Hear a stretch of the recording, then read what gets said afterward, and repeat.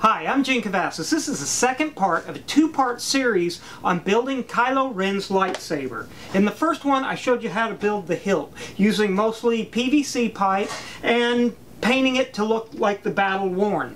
Now, in this part, I'm going to show you how to build the blade, how to light this with LED lighting using a polycarbonate tube, and then even roughing up the tube or scoring the tube to give it that unstable look, putting a switch in it, the whole thing. So stay tuned.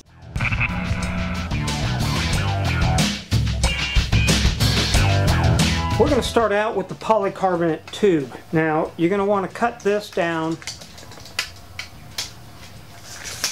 to 33 inches. Besides cutting the polycarbonate tubing to 33 inches, I'm also going to cut 2 3/4 inch grooves in the side. This is going to allow the LED lighting to pass through on the cross guards.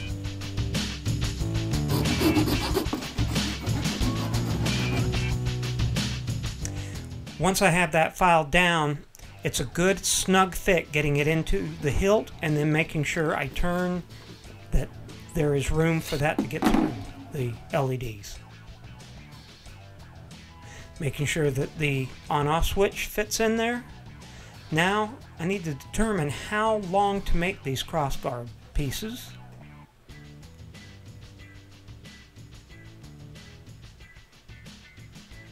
Looking at the photo, I decided probably about 6 inches should be suitable.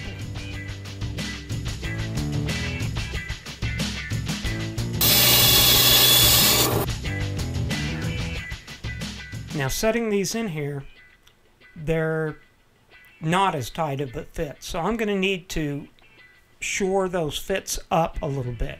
I'm going to use gaffer's tape, but you could use just about any kind of tape, whether it's duct tape or even electrician's tape. I like the gaffers because it's easy to tear and it has more of a porous surface to it, and I think that'll grip easier.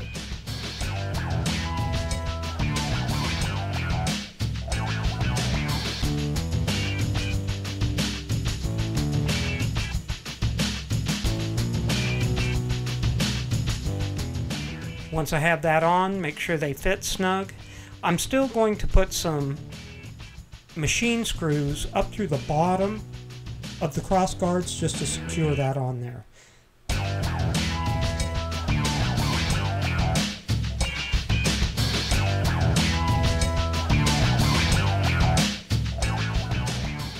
Okay, the LED lights come in a sealed package, and I'm going to quickly test these out to make sure that they work okay.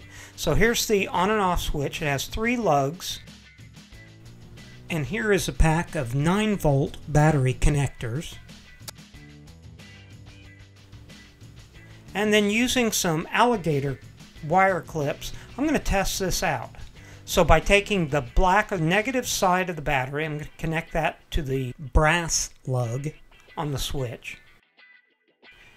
And then I'll connect to the positive side of the battery, or the red wire, and I'm going to connect that to the middle lug of the switch, or what I guess would be the neutral lug. So now going to the LED lights, I'm going to take the red wire and connect that to the end lug, and then connect it up to the LED red.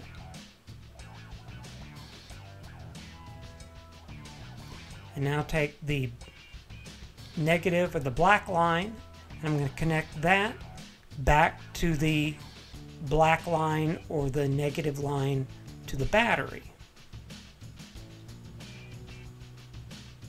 I wanted to show you this so it would be easier when we're putting it together. Check it out. Looks like it works great.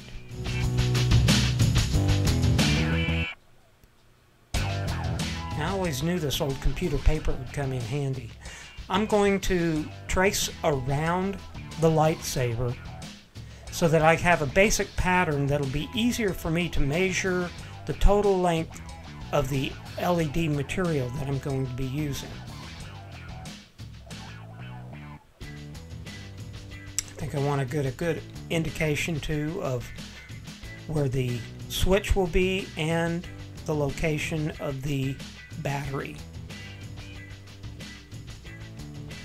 Now with the LED, I'm going to want to run that all the way up through the lightsaber and then fold it over on itself and come back down, doubling it up. So I'll mark at the center and then peel away the backing. This has got a self-adhesive backing, so I'm sticking it back down against itself.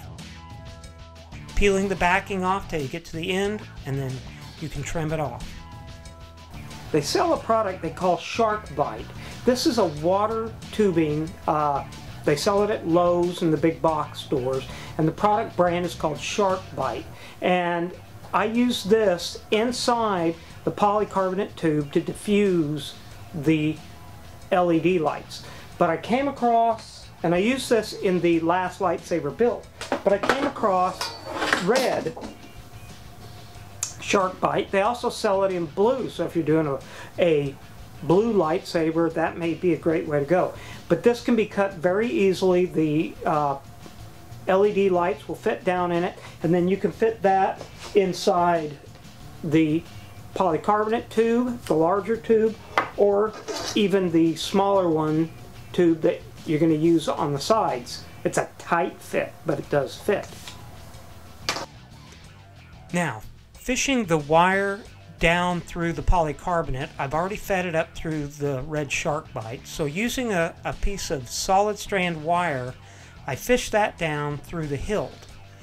I had a little difficulty getting this to slide down because the LED is almost a rubber tubing or rubberized, so I wrapped it up in a grocery bag, and that helped make it slick enough to pull it through. Taking off the battery cover and making sure this way I can get everything through. Using a coping saw just to cut the Shark Bite for the crossbars.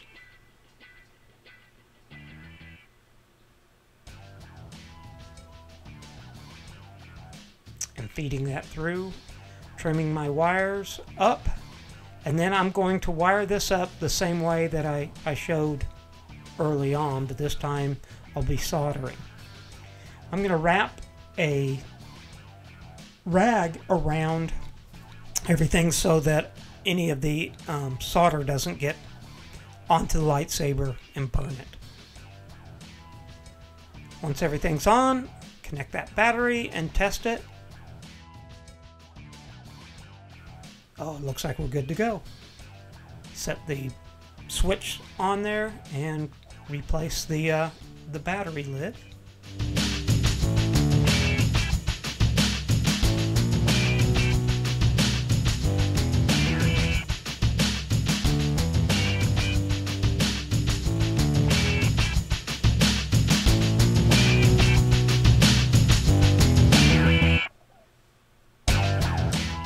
As I had said earlier, I'm going to put some set screws or machine screws in the bottom of this to help lock down the cross blades.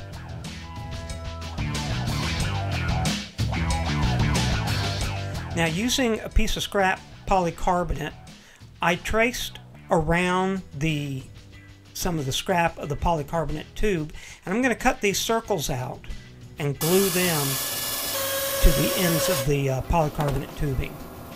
Using a sander, I'll clean these up. And using some Gorilla Glue, super glue, I will glue the caps.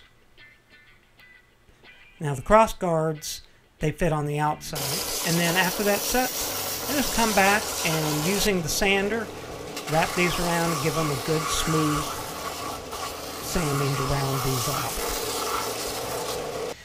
I'm going to use the same soldering gun, and I'm going to start scoring with heat scratch marks or heat marks on the polycarbonate. This is not hurting the polycarbonate. It's only putting some melting marks in it and gives it a very cool unstable effect.